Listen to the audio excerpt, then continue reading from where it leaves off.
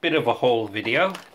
First item, I decided to get some more of these Indian onion bhajis and vegetable samosas. One of those Austrian smoked cheeses. One of these Austrian smoked cheeses. A couple of the macaroni cheese. The fucking sun is causing havoc. Two of these. A case of Cherry Max. Hold on.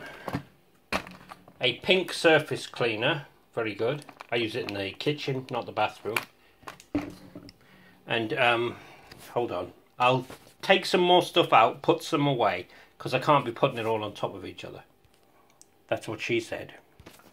Right, the next item is 3 of the Ginsters cheese and onion pasties. Very good these are.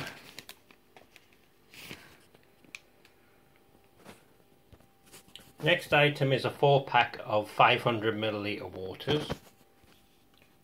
Another Indian selection.